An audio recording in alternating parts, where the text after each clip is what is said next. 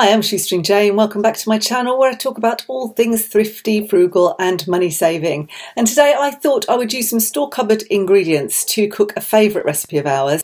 It's called Red Dragon Pie and it's from this very old book, The Vegetarian Kitchen by Sarah Brown. It's a BBC book. It was a BBC TV series. And I've been cooking it for years. I think all of my family cook it as well. It happens to be vegan or almost vegan. It depends how you make it.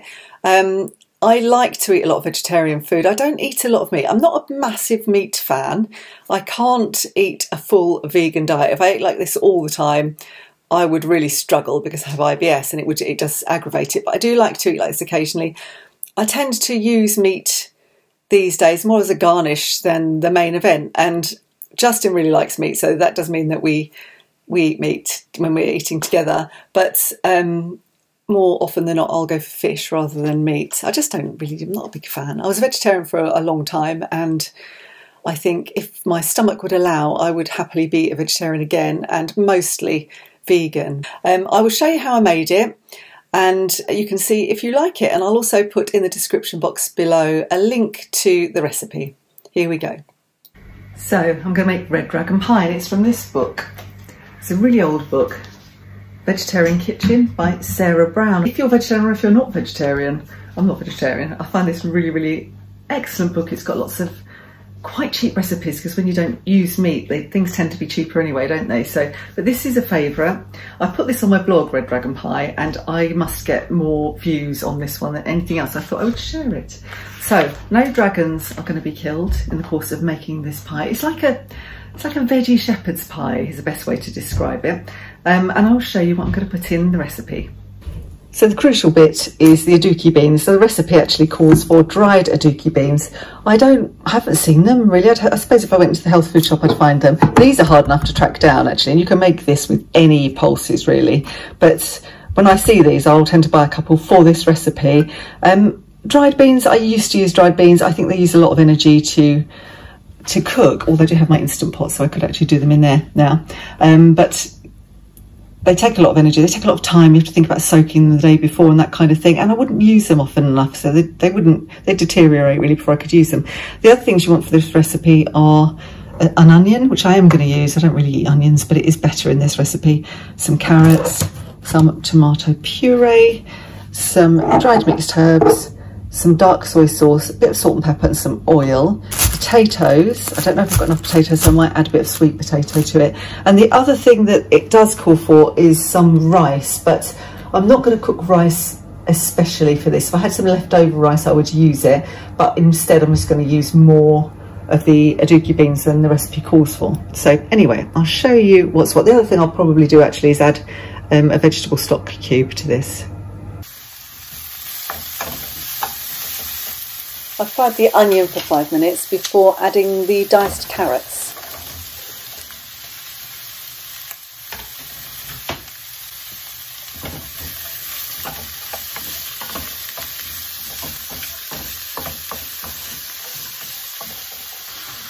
I then tipped in the aduki beans.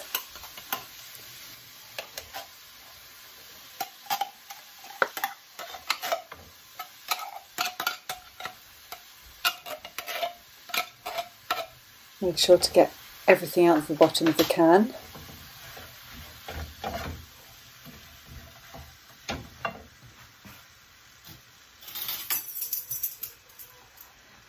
And then I added 2 tablespoons of soy sauce.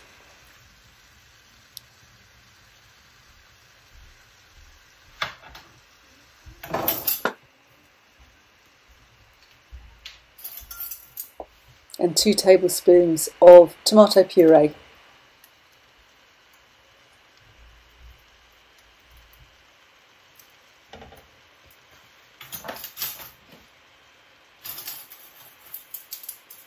With just a teaspoon of mixed herbs, dried mixed herbs.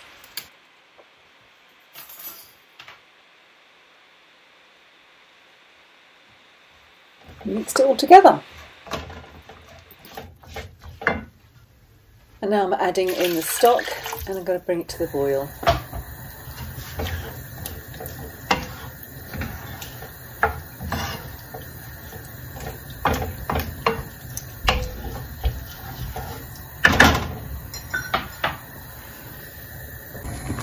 decided to add the rice at this point because it looks like it's going to be quite liquidy otherwise.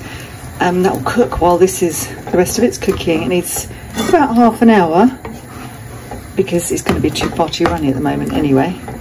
So the rice will cook at the same time, so that'll work okay. I'm going to get the potatoes on now while that's doing. That's pretty much ready now. So it's got a mincy sort of texture, and the rice is cooked as well, so that's good. I've seasoned it as well. It needed a bit of salt and pepper. So I'm just waiting for the potatoes, and I'm boiling those, and I will mash them up and add them. It's very melted, this butter, because it is very hot. Let's just mash up the potatoes. I actually did more potatoes than Sarah Brown says to in her recipe, because I don't think they're enough. I think if you're serving 4 people, you need a good lot of mash. So I added 1.5 pounds of potatoes rather than a pound that she says. I can't remember what that is in grams. 750 grams would that be? And even then I think I could do more because I've got quite a lot of filling, as you can see. So if you wanted to, and sometimes I do, add grated cheese to make it like a cottage pie. If you wanted to be vegan, obviously you wouldn't do that, or put butter in the mashed potatoes. And add a little milk as well. I always think you can add a lot more milk to mashed potato than you think that you can. It absorbs a lot, and then it's creamier.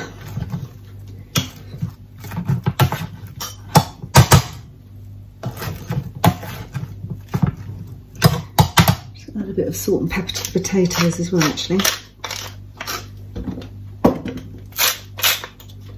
I didn't need to add very much salt to the filling because it's got soy sauce in it, which is quite salty, obviously. So I've adapted this recipe slightly. I tend to do that with most recipes. I've added more potatoes. I wasn't going to add the rice, and then I did, but cooked it in with the aduki beans. I used tinned aduki beans instead of dried. What else did I do differently?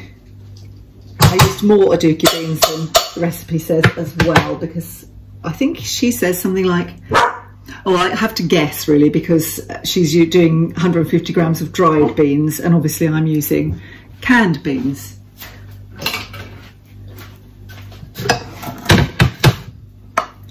Yeah, that's add the potato. But I find that a 400 gram can of ready cooked beans seems to work quite well with the rest of the quantities. That's what I normally do. This is just such a great book. I don't know what happened to Sarah Brown. Whatever happened to Sarah Brown? I always ask this in my videos. Nobody knows what became of her. The only Sarah Brown I can find was married to the politician Gordon Brown, and it's definitely not her. So I don't know what happened to her. She did a couple of really good books. I've got both of them. She may have done more actually, but I've got 2 of them. And she did a TV series, which I never watched because I was too young, I think, at the time. It was quite a long time ago, in the 80s, I think. I was too busy out with my mates at that point to be worrying about cooking. Just make some peaks to make it a bit crispy when it goes in the oven. I'm not actually going to add any cheese to this. And there you go. So that will then go in the oven. I think it's for about 40 minutes, but I'll put a link to the recipe in the description box below.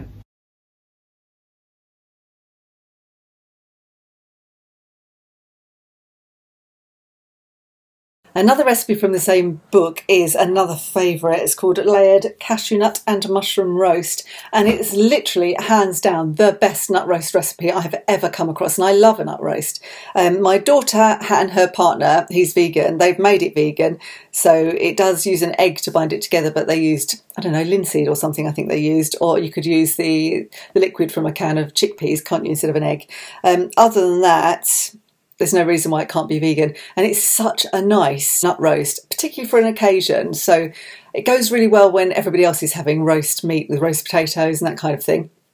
It goes really well. It's a really good Christmas dish for a vegetarian or a vegan. So that's another good reason to try and pick up this book secondhand if you can. It's just a really excellent book. I wish she would come back and kind of update it and maybe do some other books, but if anyone knows where Sarah Brown is, Let me know in the comments. I'd love to get hold of her.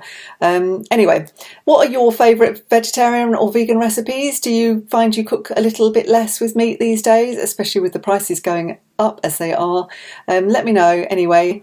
And if you enjoyed this video, don't forget to give me the thumbs up and subscribe to my channel for lots more different videos on various aspects of money saving and frugality and cooking and trying to live a more eco-friendly lifestyle. I'll see you next time. Bye for now.